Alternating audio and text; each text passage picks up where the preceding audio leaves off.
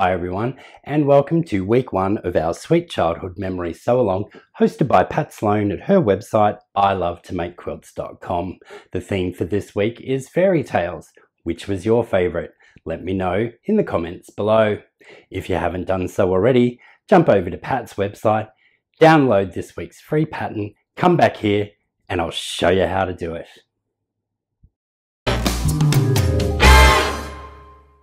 As always, we start with all of our pieces and parts cut out, and you can see these on the table in front of me now.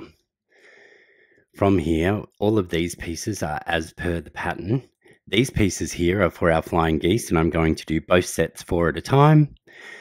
The pieces below are for our half square triangles. One lot I'm doing the 2 at a time method, and the other lot, because we need 8, I'm doing 8 at a time.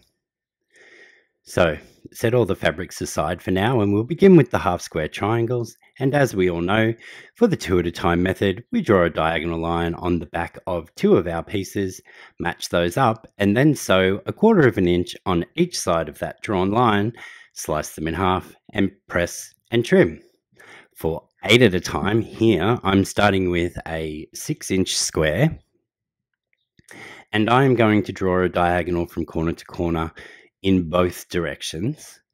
I'm then going to match that up with my other piece of fabric and sew 1/4 of an inch on each side of both of these drawn lines.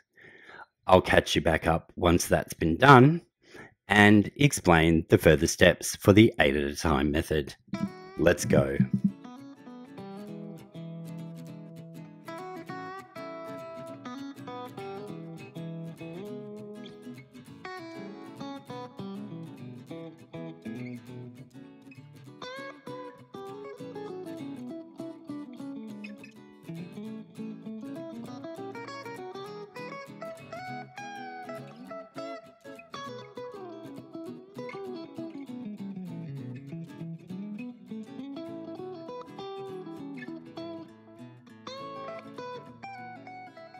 For the 8 at a time method, we need to cut our block once our lines have been sewn in half, both vertically and horizontally. For the 6-inch square that you should start with for this, you would place that on the 3-inch line. I originally did not cut a 6-inch square, and at the trimming I noticed my half square triangles were not right, and I redid it, so use 6 inches. Once you've cut it both vertically and horizontally, you then just cut along the drawn lines. We then press all of those and we get ready to trim.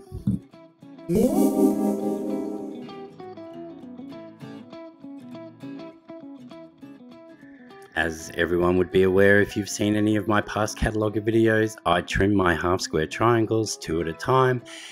This just is speedy for me, but if your preferred method is 1 at a time and using any other tool, that's fine. I just use a 6.5-inch square, and as you can see me doing here, I line up my diagonal. On my stitching line, I make sure that I have enough material outside my required cut line of 2.5 inches. I trim 2 sides, I rotate the block, and I trim the remaining 2 sides. Repeat this with all 12 of your half square triangles.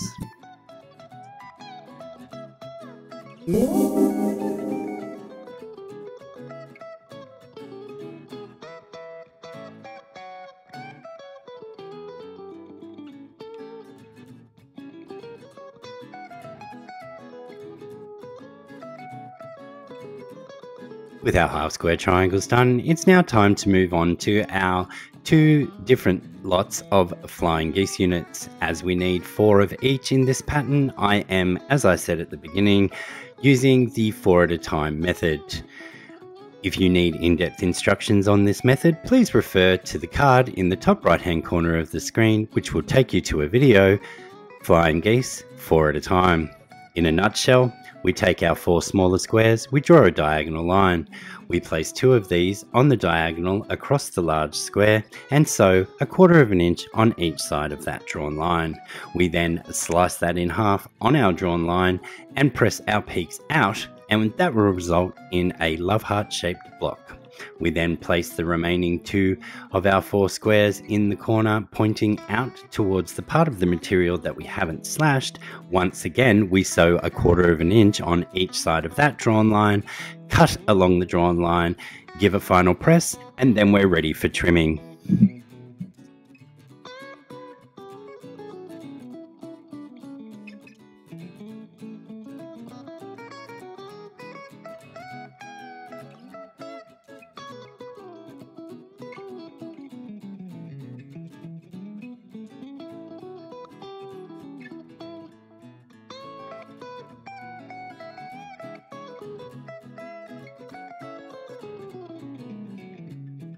While you're watching me through this process, why don't you consider giving a like to my video, clicking the subscribe button, and most importantly, click the little bell icon to make sure you're notified of all future releases.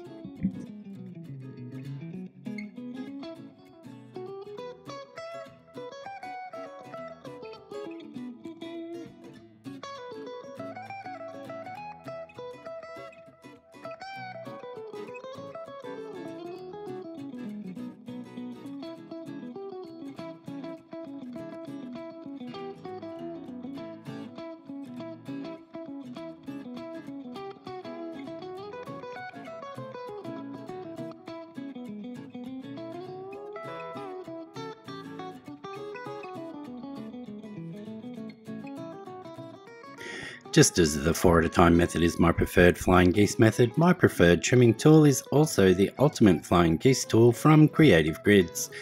This tool is very simple to use. On the left hand side at the top is a chart with all of the sizes that you can make with the tool, and that gives you a reference line to use. You simply line up that reference line in the peak and trim 2 sides. You then rotate the block and the tool. Use that same reference mark on the bottom of the block for the second trim and trim the remaining 2 sides.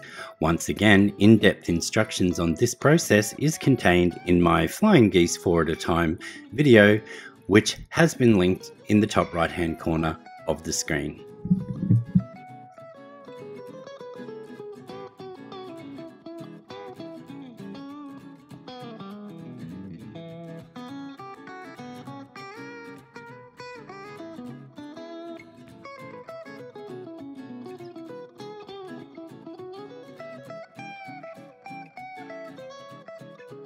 With all of our required pieces now made, it's time to start construction of the top, side and bottom unit required to make our 9 patch.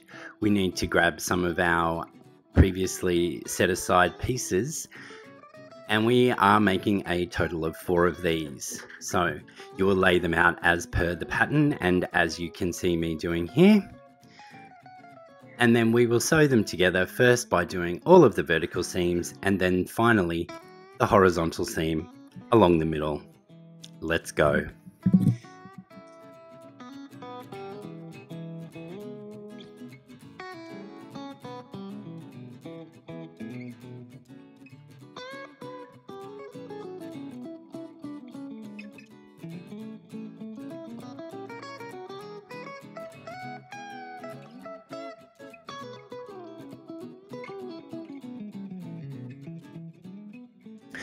With those 2 rows sewn, it is now time to press, and in both instances we're going to press towards the solid fabric. So for the top part that is on the flying geese, we will press out to the squares, and for the other section we will press in towards the center, and this will allow us to nest these seams before sewing them together.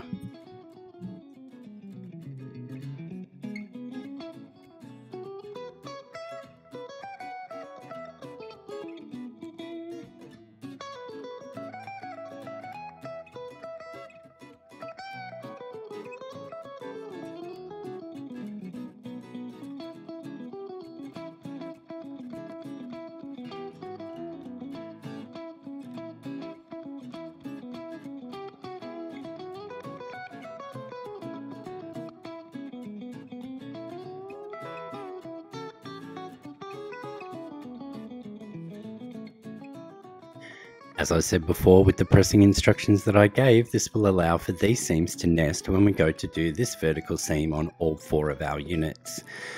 You will also need to pay attention to the peak of the flying geese and make sure that you are sewing just to the right of that peak, and that way you will not cut off any of your points.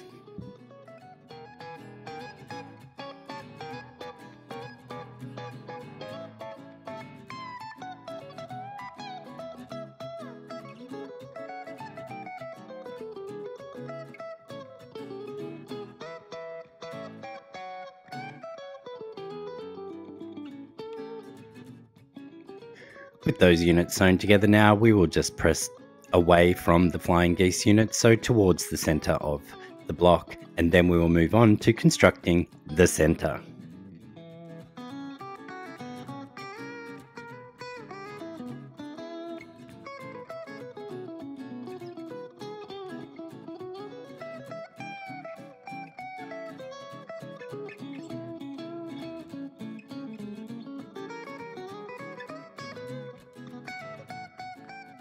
For the center, we need to grab our 4.5-inch square that we cut at the beginning from our dark fabric. We then need to put our remaining flying geese around the outside, and then our 4 half-square triangles that we created in the beginning.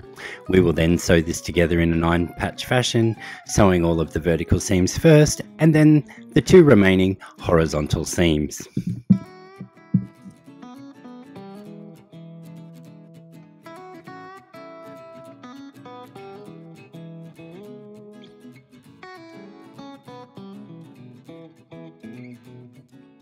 You will note here that I have used my clip the seam method to ensure that everything nests nicely and will remain flat, because I do have a bulky seam otherwise. Now we just need to press these out towards the squares in the top and the bottom, and towards the center in the center row.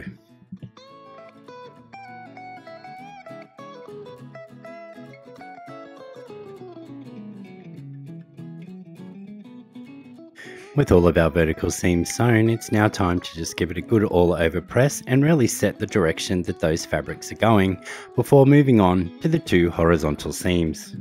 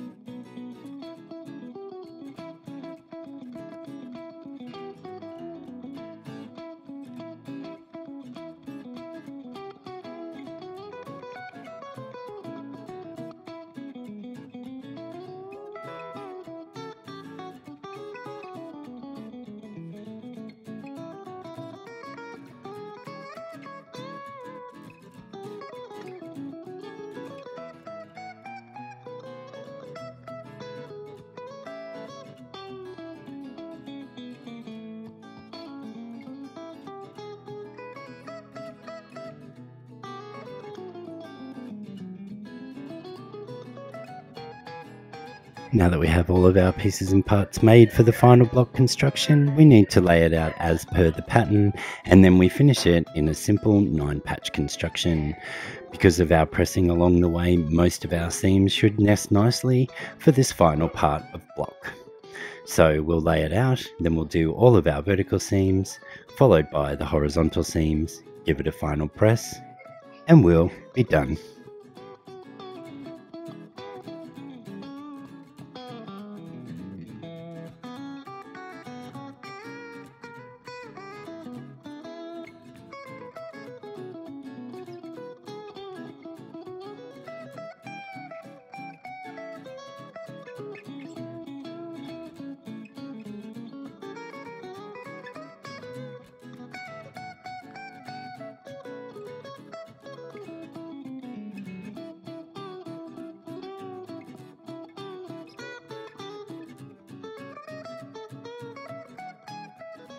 You may or may not notice through this part that I struggle with which direction I want to press my pieces in, and also as I manoeuvred a few of the seams during the sewing, I have to give them a quick clip. There are no hard and fast rules for pressing your seams or using my clip method. Just do whatever works and gives you the flattest block.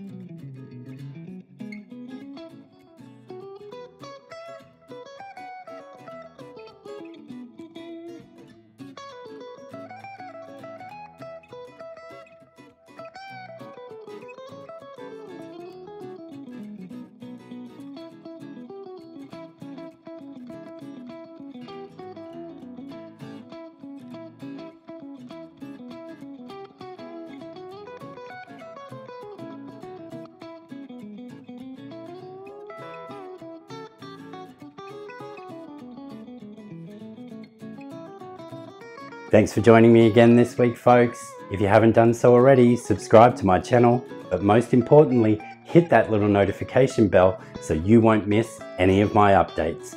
Bye for now, and I'll see you next week.